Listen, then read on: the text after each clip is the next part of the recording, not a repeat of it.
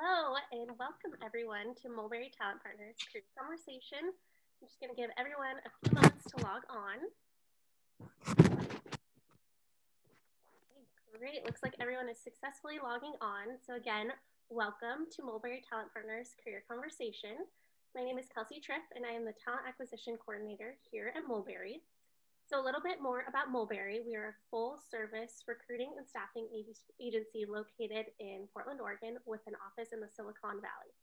We specialize in the professional placement of human resources, professional and financial office, payroll, and operations positions with direct hire, temp to hire, and contract opportunities. I would encourage you to check out our website at mulberrytalent.com to see our previously recorded webinars, our upcoming webinars, and check out our job opportunities, which we update on a very regular basis. So jumping into introductions, we are joined by Mulberry's very own Lauren Francis and Laura Back. Lauren is our fabulous founder and president. She started Mulberry back in June of 2017 and comes with over 25 years of talent acquisition experience. We are also joined by Laura Back, our amazing Director of Marketing and Events, and she has been with Mulberry since 2017. And I'm Kelsey Tripp. I am the newest Mulberry, and I joined Mulberry back in July of 2020, and I am the Talent Acquisition Coordinator. So we are going to have this webinar be up to 45 minutes today based on feedback from our last webinar. So we're trying that out, and we want today to be super interactive. So don't shy away from using the Q&A function in Zoom, and we'll try to get to any and all questions that come in. So without further ado, I'd like to pass it over to Lauren and Laura. Thank you, Kelsey. We're happy to have everyone here today. Yeah, thank you, Kelsey, for that introduction. Before we go on ahead and jump in, I wanted to do a quick poll of everyone who is on today attending. This is an anonymous poll. We'd like just to know what stage of the career you're at. So if everyone can just respond to that. What's kind of fun is that the Mulberry team is sort of representative of all different kinds of career stages. And so let's see what we have here today. Great. It looks like we have a good mix of recent college graduates, mid-career, senior career professionals, and some who are pivoting their careers. So exciting. We're so glad to have you here today. I'm going ahead and end that poll now. And there are the results. So jumping into cover letters, I think one question that comes up a lot, Lauren, and I wanted to ask you this as a recruiter, are hiring managers and recruiters still reading cover letters? They are, and particularly when they ask for a cover letter to be submitted with the resume, it's important to pay attention to what the submission requirements are. And I find that a lot of people tend to feel or just sort of assume that that may not be important, but it really is. It's true. It is true that there are many, for example, with LinkedIn, you can do, or many different posting sites, you can click or quick reply, I guess, or quick submission. And so there's a lot of that happening, but I do feel that the cover letter makes a big difference in whether or not you will be selected for the interview process. Sure. I think it's always better to include a cover letter than to not include a cover letter because you just don't know who's going to be reading it on the other end.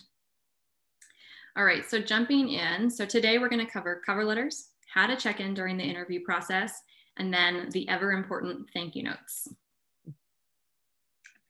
Okay, so before we jump into what to do with a cover letter, here are some common missteps that we've all made at some point in time. The first is using a generic template. And what I mean by that is basically using the first template that you've found on Google, plugging in some of your information, but really failing to personalize it. What this does for the hiring manager, it shows that you're sort of just moving about your job application process and not really giving too much thought to the individual application at their organization. The second one, and this is the big one, is writing the wrong information. So that could be having the wrong organization, having the wrong hiring manager, the wrong position. I think this is really easily done when we are applying to a lot of different positions. We're sort of plugging and playing into our cover letters and we could miss it. So my recommendation would be, if you have a sort of template that you're working off of, have blank spaces for those details that you're going to need to change out each time. So the hiring manager name, the organization name, the job title name, so that you are setting yourself up for success in terms of not having the wrong information in there, because that just puts the wrong foot forward. The third thing that you don't want to do is overstate the facts or basically repeat your resume. So this is an opportunity in the cover letter to expand on your resume, to show the hiring manager a different side of who you are. They don't need to just read a repeat of your resume. If they are reading your cover letter, it means that they've read your resume. And so they want to learn more about you. So use that opportunity. And then the last thing that you don't want to do is bring up your salary or your references. So salary will come up at a different point in time. You don't want to necessarily put that into a cover letter and have that be the focus. And then references, at this, basically in any interview process, you can assume that they're going to ask for your references. So you don't need to mention it in the cover letter. Okay, so jumping right in, 3 steps to an effective cover letter. So the first is that you want to captivate the reader in your opening paragraph. And we'll talk about in future slides what that looks like. The second is that you want to align your experience, skills, past projects or accomplishments with the particular role that you're applying for. And then the last is really important. You want to demonstrate your passion for joining their organization. So I know that cover letters can be really tedious, and if you're applying for a lot of jobs, it can kind of bog you down. But I would say look at doing the cover letter as a way of preparing for an interview. So you're researching the company, you're thinking about how you would fit into that specific role, you're taking some notes and jotting them down. It's all part of the preparation. And if you have a sort of template that you're working off of where you have key skills that you already want to highlight, this is just a way to supplement it. So try to not let it get you down. Look at it as a positive for just another step of interview preparation. Yeah, and Laura, the other point too is that so many times, especially when people are pivoting in their career or they're looking to pivot, to have an opportunity to demonstrate their skills and how the skills that they have are transferable into this other role. And we found that works very well for so many different levels of where people are in their careers. For example, we had a candidate once who had a lot of experience in customer service, but they didn't put it on their resume. And because after talking with him about, tell me what you did prior to this first job out of college. And he had this amazing background. Not only that, he had incredible work history. And so we added that back to his resume. And anyway, it made a big difference in because he was trying to get into, there was a pivot situation for him as well. It made a big difference, and he ended up getting the job he wanted. That's great. That's great. Yeah. The cover letter is really a place where you can fill in some gaps for that hiring manager or recruiter. Something about your resume got them interested in your background. So that's great. Now give them the why of why you're going to fit into that role. And we'll talk a little bit. I'll share an example where someone talked about a career pivot in their cover letter. And one more thing before we go on is we talk a lot, we use the word pivot now regularly. And what is a pivot? I mean, we do find that there are many people that are senior in their, not senior in their career, but they're advanced in their career, and they're looking to transition into another stage, bring their skills and experience and add value in another way. We'll see, I talked with a candidate earlier this week that had thought she wanted to go into finance, went through college, went through the whole, and graduated with a degree in accounting, started her first accounting job, and then was not so sure that was the right direction for her. And so she's looking to make some changes. And so, and again, in this situation, her background is just very strong work history and has a lot to bring to a new organization. So.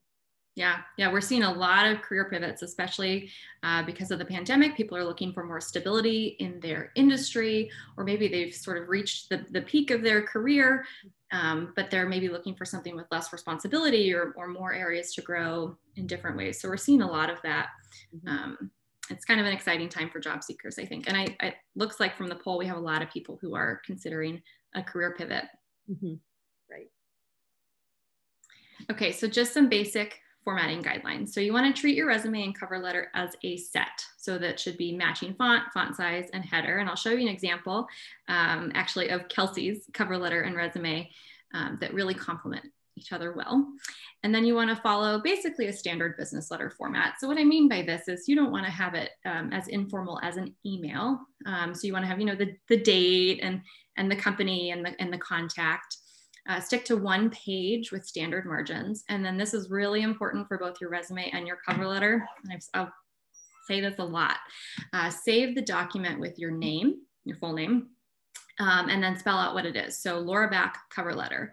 On your end, if it's more, if it helps you to stay organized, you could say Laura Back cover letter, Mulberry Talent Partners, so the company that you're applying for. Now, if you do this, going back to the missteps, you want to make sure that you don't send the wrong, you want to change the name. So if I'm applying to Mulberry Talent Partners, I don't want it to say Laura Back cover letter Intel, right? Because that immediately signals to hiring managers know that you're applying to different places. We know that. That's the smart thing to do as a candidate, but you want in this moment for them to feel like you're focused on them, and you don't want them to know where else you're applying. Okay, so here's an example. I'm highlighting Kelsey. Kelsey joined us last July, and I was really impressed by her cover letter and her resume. Here is her resume. As you can see, it's really nicely laid out. And then, bang, there's her cover letter. So the format is familiar. It shows me that she has an attention to detail, which for this particular role was really important and has proven to be true with Kelsey. And so it was just really aesthetically pleasing. So think about that when you're sending the cover letter, that it should mirror your resume. Okay, so here's just kind of the basic format for a cover letter. So you have your greeting, and we'll talk about each of these in more detail. And then paragraph 1 is your intro and your hook. Then 2, moving into your experience and how it fits with the role. And then finally, you want to demonstrate your passion or interest in their organization. And then you're going to conclude it as you would. So greeting, you want to avoid using to whom it may concern. It's outdated, it's a little formal.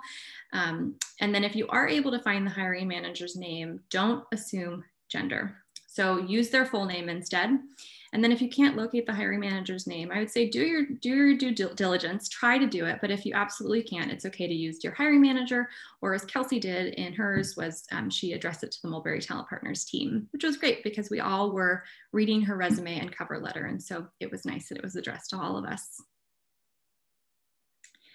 Okay, and then moving into the introduction. Like I've said, this is probably the most important piece of your cover letter. This is what's going to draw the reader in to want to continue to read on.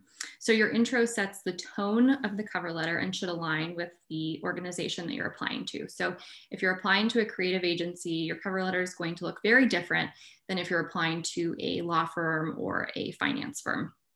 So you want to start with a hook or an opening statement, and I have some below that I'll read. And be sure to include the position that you're applying to. A hiring manager or recruiter might be filling multiple roles. And so you want your cover letter to be really obvious about what you're applying for. And I think sometimes it's easy to miss including that. So here's an example. I recently spoke with Jane Smith, who shared that a role within the HR department would be becoming available soon. They recommended that I connect with you directly to share how my experience and qualifications might be a great fit for the HR BP role. So if you know someone at the organization who has recommended you, this is a great opportunity to name drop. If you have it, use it. And then here's another one. After learning about your organization from a talk that Jane Smith gave last October at the Women in Tech Conference, I had hoped an opportunity to join your team would arise. I'm excited to put my application forward for the web developer role on your team. So what this intro does is a couple of different things. So it tells us that you are genuinely interested in the organization and have had some interaction with it before. It also shows us that you're involved in your professional community, which is fantastic. And then it expresses your interest in that particular role. If you have not had, if you don't have a connection at the company, that's okay. If you have not attended a talk by somebody at the company, that's okay. But if the organization really resonates with you, you could maybe find an article or highlight something that they had done recently that explains why you're so excited that that opportunity has come up. So don't fret if you don't have either of these. Great point. And then here, we love Career Contessa here at Mulberry Talent Partners. So here's just an example of one that they had done. I would encourage you to go online and read examples of different introductions and find what sort of fits with your voice. So here's one where they're focusing on keywords, which is really important if your resume and cover letter are going into an applicant tracking system. So Microsoft Excel and ADP Virtual Edge are two of my strongest areas of expertise. Through my years in management and HR, I have perfected my skills and increased my knowledge in social recruiting, employee development, collaborative interviewing, and handling employee relations issues. It is the combination of these skills and my passion for the field of HR that makes me the best candidate for your campus recruiter position. So really great.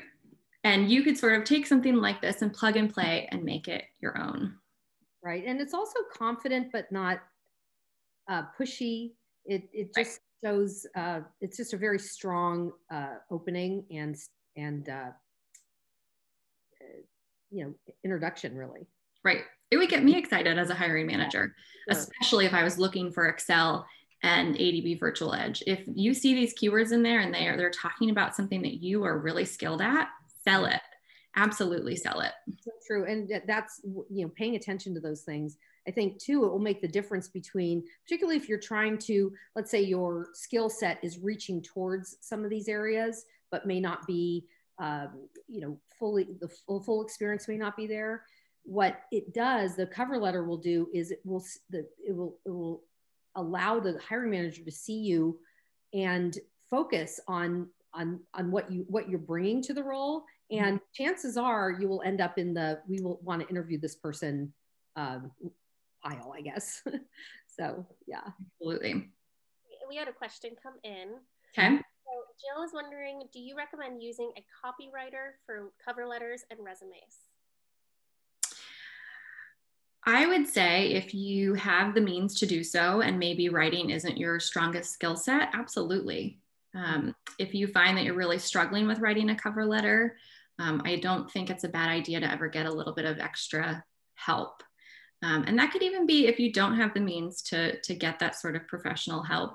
Write out your cover letter and have a friend or professional colleague review it for you and give their input and advice. I think the more eyes that you can get on something, the better you'll do. Would you agree, Lauren? Absolutely. Yeah. Mm-hmm.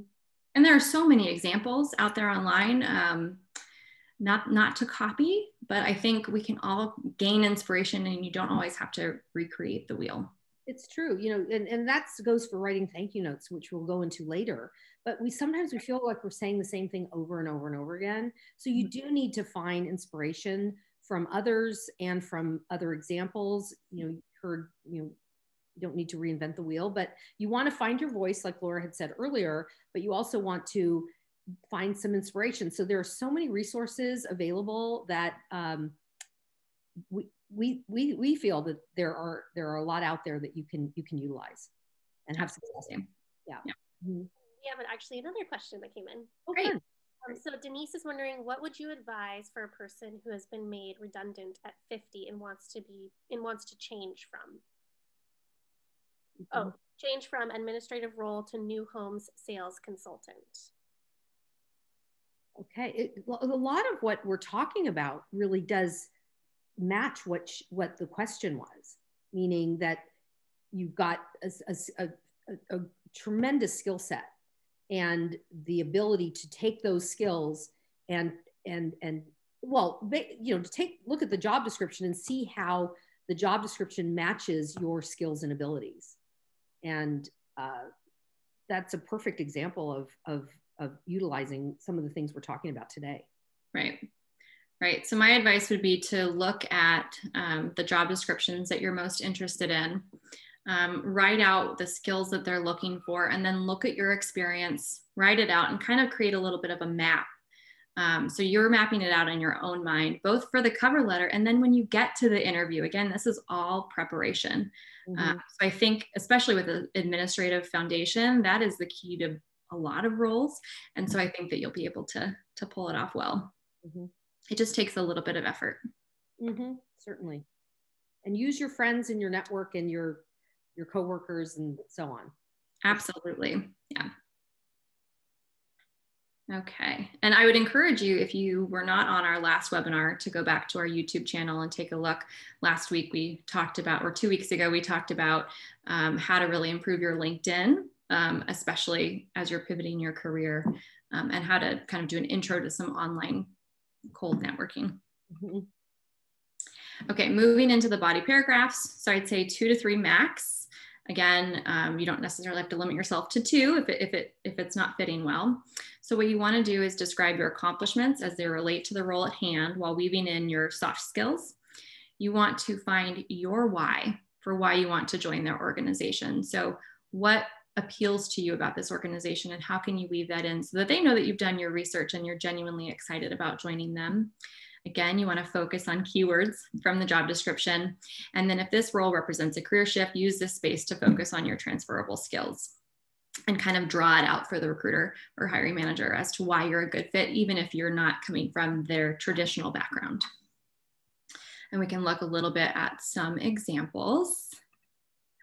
So here is a career pivot example. And again, we're using Kelsey just because she did such a great job. So I'll read it out. My interest in the talent acquisition coordinator role stems largely from my passion to connect and communicate with others. In my current role, I manage 60 to 70 different high-profile clients and interact with senior executives on a daily basis. I successfully manage the many different personalities, goals, and ideas of my clients. I thrive on connecting with my clients to deeply understand their visions and goals, then creating a plan to help them be successful. These skills that I have learned in the event industry have set me up for success as I pivot my career into a new industry. So she's covered a lot here. What she did was she looked at what she would need in talent acquisition and took what she's done in the event industry and put them together. And if you know anything about talent acquisition, you know that these are all skills and experience that would lead to success on the job.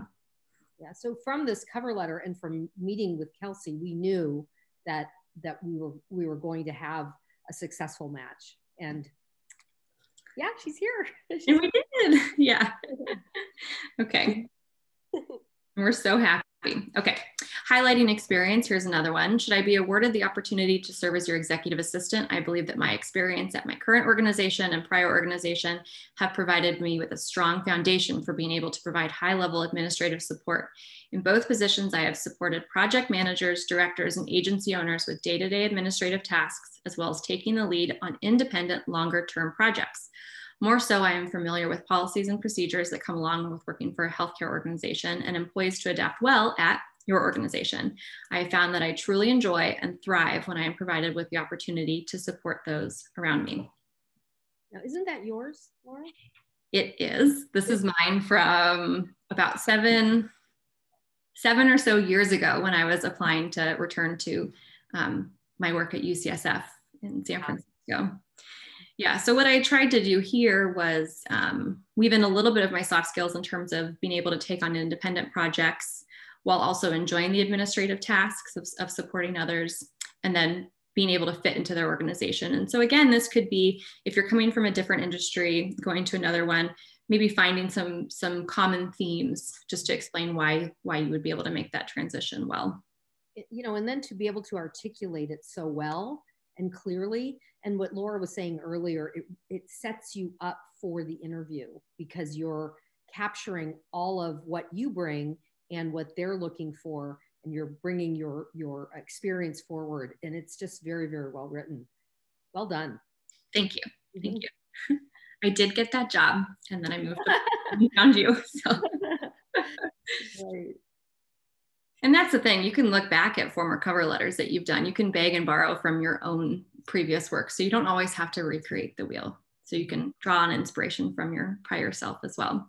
And then here's another one. So what I'll do is I'll share these slides with everyone so that you could take a look a little bit deeper. So we're not spending too much time on reading examples that might not apply directly to you. And then just a simple conclusion, I would greatly appreciate the opportunity to discuss my professional experiences further, as well as the position. I look forward to connecting with you soon. So just a nice, simple closing that invites further conversation, I think is appropriate in this case. And again, in your own voice.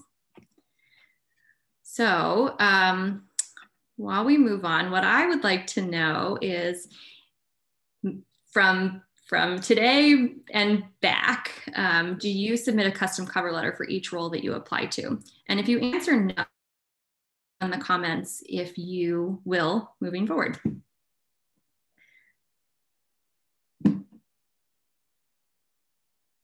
We see sometimes coming in. No, oh, there's one no. So again, I think it really depends on, you know, if you're applying for a job that asks for a cover letter, 100% you should put a cover letter in. Because if you don't, sometimes you'll just be automatically weeded out for not following that direction. So it looks like we have, I'll go ahead and share this so everyone can see. The majority of yes, a few no's, and then a few sometimes. So again, it can vary. If you have any comments to share, we'd love to hear from you in the chat, and Kelsey can fill us in if anyone does. Okay, so moving on to checking in during the interview process. So Lauren, tell me a little bit about how often a candidate should be checking in with either the recruiter or hiring manager in an interview process.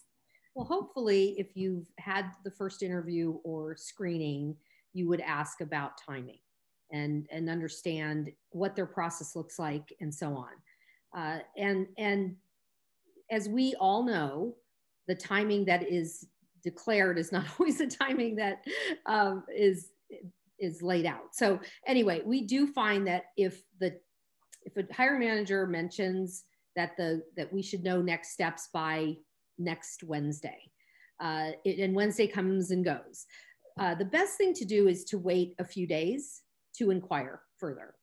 And many times you will not hear a word or a response or reply from your inquiry. And so again, wait a week, or sometimes somewhere between 3 and 5 days would be sufficient. And again, when you do respond, it's important not to show irritation or concerns about not hearing. And we can gracefully. Mm-hmm. With a recruiter, I think your recruiter, if it's a recruiter from an outside recruiter or even an internal recruiter within an organization, they generally can, well, staffing agency recruiters are your advocate. So I myself would like to hear from you regularly. And there are times we really make every effort to try to return your inquiries promptly and efficiently. Sometimes we don't. So we welcome you to reach back out to us. Very, very important. And we do want you to stay with us. Sometimes we don't get the information that we need, and we just have to say we just haven't heard, we're waiting to hear, and all of that. We've all been there before. So again, being gracious, thoughtful about timing, and generally you should receive the information that you're looking for. So, yeah. And I would say just further on that, to always check in with your recruiter contact after each interview that you have. It just keeps that line of conversation going, and you stay at top of mind for them. Recruiters appreciate that check-in to know that you're still interested. So if a hiring manager comes to them, they can say, oh yes, I heard from them right after the interview. They're very excited about the opportunity, and they've checked in appropriately from time to time as well. Mm-hmm. So here's an example of how you could check in. Dear Laura, I hope this email finds you well. I thoroughly enjoyed meeting with you on Tuesday and learning more about the payroll specialist position with Mulberry Talent Partners. I'm following up to see if there's an update on the status of the position. I believe that my background is a match for what you're looking for, and I'm excited about the opportunity to join the Mulberry team. I look forward to hearing next steps. So in here, there is kind of a call to action, but it's not abrasive. It's not saying, I need to know. It's just a nice informal check-in that I think would be appreciated. And again, we'll share these so that everyone can have some examples. Here's a little bit of one that's a little bit longer. And then we'll move right into thank you notes, which are so, so important. Kelsey, I think Kelsey has a couple questions. Yeah, we have 2 questions that came in related to the last topic. So Joan is wondering, what's the reasonable number of times to check in with a recruiter? It's a great question, Lauren. Well, for me, I would speak for me, but I think that if you are working with a staffing agency, they are your advocate. you're working together. And so I would say that regularly is important. Sometimes if a recruiter says, we just have not heard from the hiring manager, we're checking in regularly, we're trying to get information, I will reach out to you when I know more. In that case, we all are just have to wait. But we are actively engaged in trying to find out next steps and information. With an internal recruiter or a hiring manager, again, we feel just the same sort of setup that we expressed before, which is to wait a few days after and then to follow up and sometimes, honestly, this happens, and all of us know this, that sometimes we just never hear from companies again. We've engaged, we've connected, and one of the things I will say, that try not to take it personally. I know it's hard sometimes. Sometimes we feel, I don't like the word rejection at all. I really try to not use that in my vocabulary because I find it to be so negative. Sometimes companies will cancel a requisition or change things or put things on hold, and they don't reach out to the candidates that have been involved. And that's unfortunate, but it happens, and we have to just move on. Right. And we kind of touched on this, but what about, Melanie's wondering, what about checking in during the application process? During the application process. So I think that would be, they've submitted their application and they'd like to check in on the status. Yeah, I think that is very appropriate. And to basically, it's the same process. Right. Well, and I think too, if you've just applied through an applicant tracking system, but maybe you saw on LinkedIn that a particular recruiter was the one who was responsible for posting it, I think it might be appropriate to reach out and make that connection and let them know that you've applied and you're hopeful to have a conversation with them at some point. Mm-hmm. As long as it's done professionally, I think every little bit of contact is okay and could only help you. I think too, when you are reaching out, you won't. It's important not to ask for a call to action or something for the recruiter or the individual to respond to. Meaning, when can I expect to hear from you? You don't want to say those kinds of things. Right. You want to say, I'm expressing interest. I applied to the position, and I hopefully will have an opportunity to interview, and leave it there. Exactly. Yeah, you never want to be pushy. You never know, the workload that they have on their end. You don't want to burden them at all, even if it's not your intention to. Right, of course. So moving into thank you notes are incredibly important. And so the first thing is timing is key. So we recommend always that you send it the same day, if possible. If you can't, you need to send it within 24 hours of your interview. Otherwise, you sort of are trailing down and they're wondering if they're going to send it or if they're an afterthought.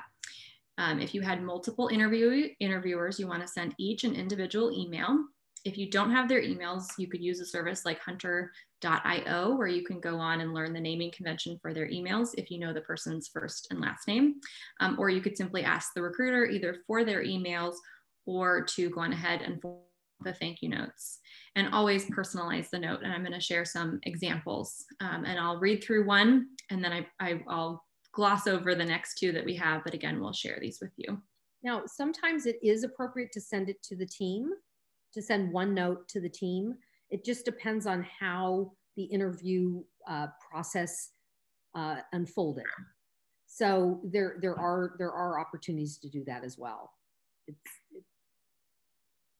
sort of depends, but you could always get advice if you're working with a staffing agency. You could get advice from the staffing agency on how best to proceed. Mm-hmm. So here's an example. Like I said, I'll just read through one.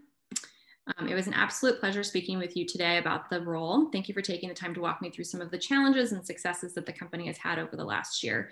It was particularly wonderful to hear that this role is being added because the company is doing so well and the HR team is expanding.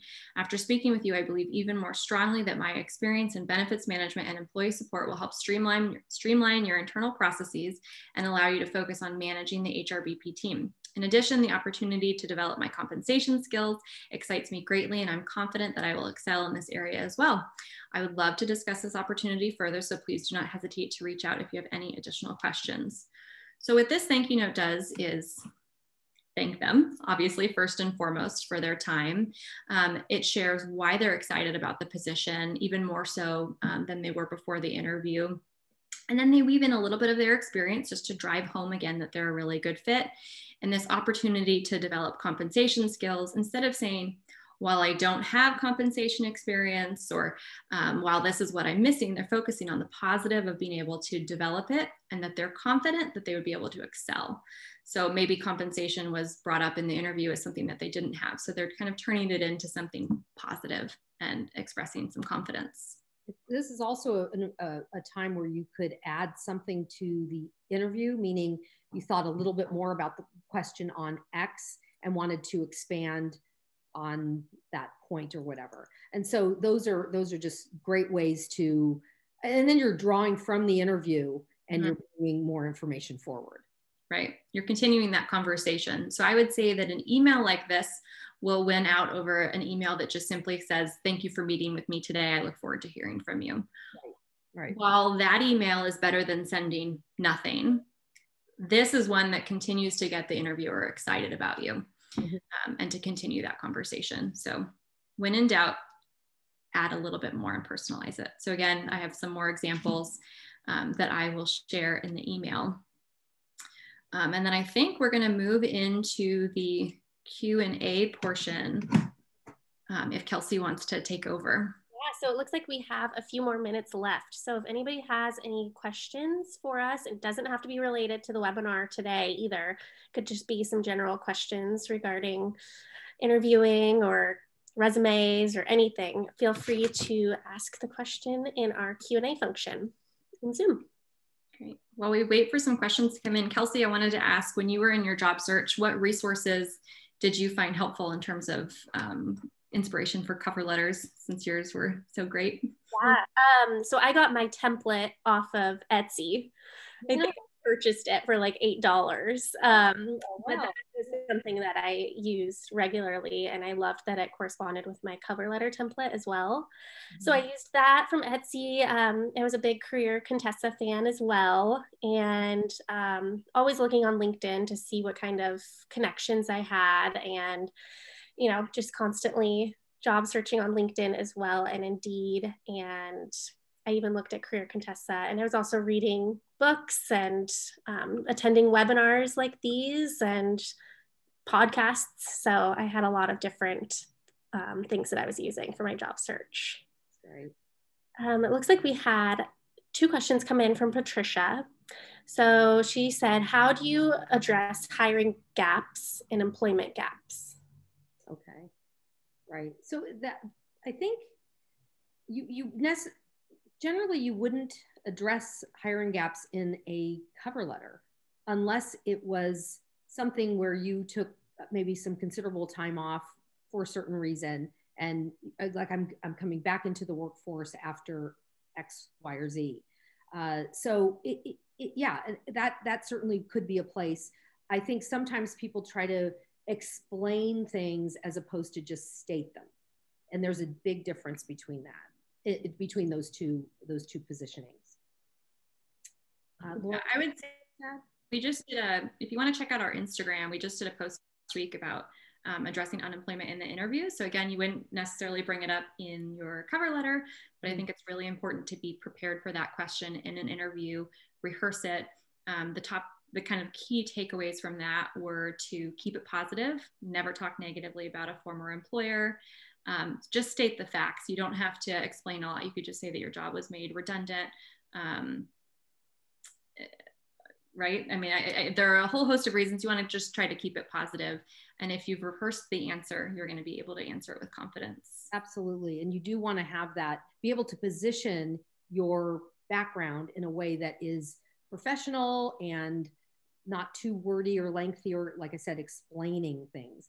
I talked to a CEO earlier this week, a friend of ours from the Bay Area, and she was saying she's never been asked about her gaps in employment. She raised 3 boys and so on. And and the other thing too is that companies aren't asking about gaps as much. Hiring professional, they're not asking about gaps as much as they were in the past. It's not as people aren't focused on that as much. Yeah, we're finding. Okay, we have also another question, and this is from Joan. So she says, if I'm applying for a particular role that only meets, say, 60% of the skills in the job description, how do I convince the hiring manager that I can do the job? And basically, rather than saying, I don't have the experience. Right. Again, it's focusing on what you do bring, transferable skills that you have. That, again, you want to go with the positive and what you have. And that you're excited to learn and grow in that area as well. I think too, that if you look back at what you've done, it's probably been some point in your career where you've taken on a new project that you had no experience with. So if you could highlight a project or an event that you planned with no prior experience and the success. So if you can highlight a specific experience using numbers or different facts, I think that would be a way to demonstrate that you are capable of learning and growing and taking on new things. Definitely. Okay, and we have another question. So, are handwritten thank you notes now considered obsolete? I ask only because I've noticed that the team who interviewed me at my current role, still have the thank you notes I sent to each of them pinned on their respective walls. Oh, it is so lovely. Well, I think it depends. Some people do both. With the pandemic, so many people aren't at their offices, so it does make it a little bit. It's a little harder to know if someone's going to receive a thank you note that's been mailed. So that's one point. And then I've got to run. I've got the doorbell. I'll be right back. So Laura, carry on. I could share one example of this. At a prior position, we had a really fantastic interview with this candidate. I mean, we left feeling like she was the perfect fit for our small organization. And then we didn't hear anything. And so we were left wondering, oh my gosh, have we been ghosted? But then a couple of days later, her thank you note arrived and it was very lovely. And she ended up getting the job. And so it did turn around, but it kind of left us with this loss of momentum. So again, like Lauren said, I think when we get out of the pandemic, I think a handwritten thank you note is lovely, especially as kind of a nice way to check in, but still send that email because you don't want to have the team feel like what happened? Popped balloon. I mean, what happened? We didn't hear back from that candidate. So my husband just came in from a business trip, so he didn't have a key to the front door. So I'm back. Okay, well, we have another question. Do you think the role of the remote/virtual EA is here to stay, even when the pandemic is over? Also, how can you best address the influence the pandemic might have on your job search, i.e. being furloughed, etc.? Okay, so the first part, do you think the role of remote virtual EA?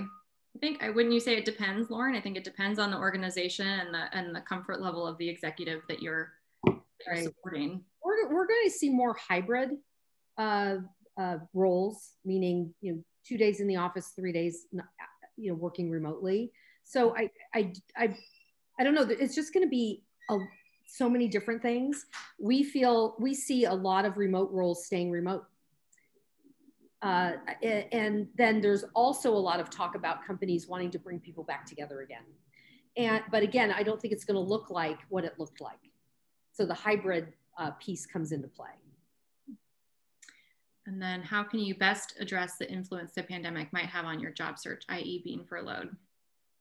I think that kind of goes back to what we talked about. I mean, just having a specific answer to your job situation. And I think it's an uncommon situation in this pandemic. So like Lauren said, it might not even be a question that comes up in an interview just because it's so common. Yeah, and they look at the dates. I mean, we would, during the economic downturn of 2008, many people took on many people roles, and contract roles were common, but people understood that there was a economic crisis and people were doing what they could to stay employed and kind of stay in their careers. Right. Okay, well, it looks like we have hit that 12:45 mark. So we have some exciting new upcoming conversations in the works. So make sure to join us next Tuesday, February 16th, for a leadership conversation with Tracy Hooper, who just wrote an amazing book called The New Hello.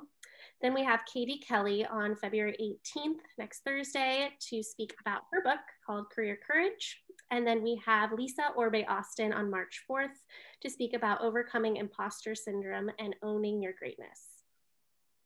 And here are a few ways to stay in touch. So feel free to check out our website, connect with us on LinkedIn, or email us. We would love to hear from you. And I want to thank you all for choosing to fly with Mulberry. We know that you have many different options when it comes to webinars, and we're so happy that you chose ours.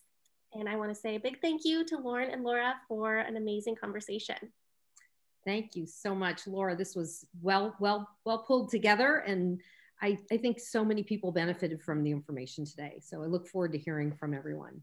I hope so. And when you sign off of Zoom today, there's going to be a very short survey. We would love to hear your thoughts and appreciate any feedback you have to share. Thank you all. Hearing us. Bye, everyone.